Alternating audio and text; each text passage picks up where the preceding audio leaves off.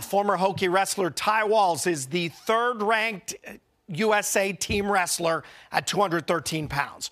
Brooke Leonard has an update on his quest to make the Olympic team. Former Virginia Tech wrestler Ty Walz should be at Penn State right now at the Olympic trials, wrestling for a spot on Team USA. Instead, he's at his home in Blacksburg. We are actually prepping to start cutting weight, getting in really good shape, zoning in on our focus and our training, kind of preparing for competition. Walz's progress at its peak, coming to a screeching halt just weeks away from his biggest stage to date.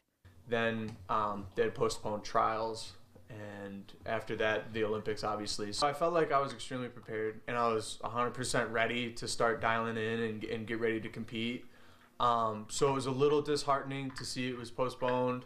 But no one with their eyes on the prize can deny that a year-long postponement is better than a cancellation. So mentally prepared for something to happen and to get ready, where it had been such a long process up into that, that it was kind of hard at first to kind of take a step back, where it was almost like, all right, I don't want to do anything. Like I just felt a little bit defeated. But now, after reality has set in, it's like, okay, all right, I now dealing with this. You have to do and look at it as positive as you possibly can, and that's the way my training's probably gonna go from now.